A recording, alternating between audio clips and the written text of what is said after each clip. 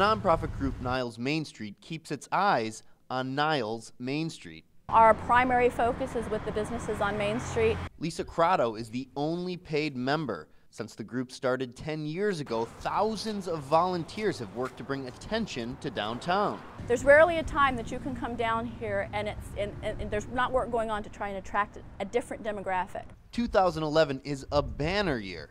OfficialBestOf.com, a travel website, just ranked it Best Main Street in Michigan, and this weekend, a TV crew is filming a promo segment airing on the Discovery Channel. They say what makes it great are the successful businesses. They're truly interested, and when they say welcome to my store, they truly mean it. Like Isabel's, a boutique store that believes its move from a Granger strip mall will pay off on Main Street. The whole atmosphere is just amazing.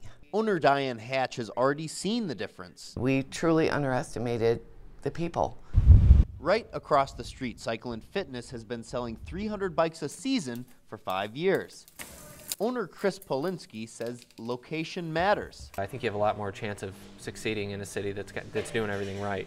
Niles Main Street says doing right is bringing local people here, and if getting noticed from outside helps, it's just a bonus. Hopefully it says we're doing our job. Hopefully it says that we're attracting people, we're getting the word out, folks are getting to know Niles.